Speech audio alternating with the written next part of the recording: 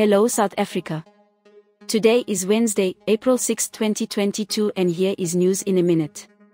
The CEO of the Rahima Moosa Mother and Child Hospital, Dr. Nozuko Mkabayi, says the video depicting pregnant women sleeping on the floor was staged. The video, which was widely circulated, sparked public outrage and the hospital received backlash. In a TV interview, Mkabayi said the pregnant woman had been sleeping on the floor for not less than 30 minutes. This was before the MMC walked in.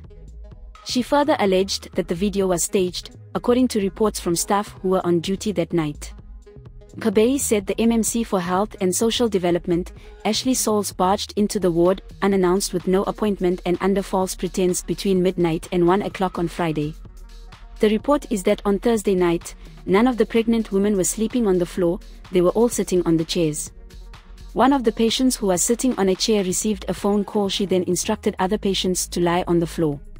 We have since interviewed 4 patients and they all reported that they had been sleeping and they are not sure about what happened. Rahima Moosa Hospital CEO.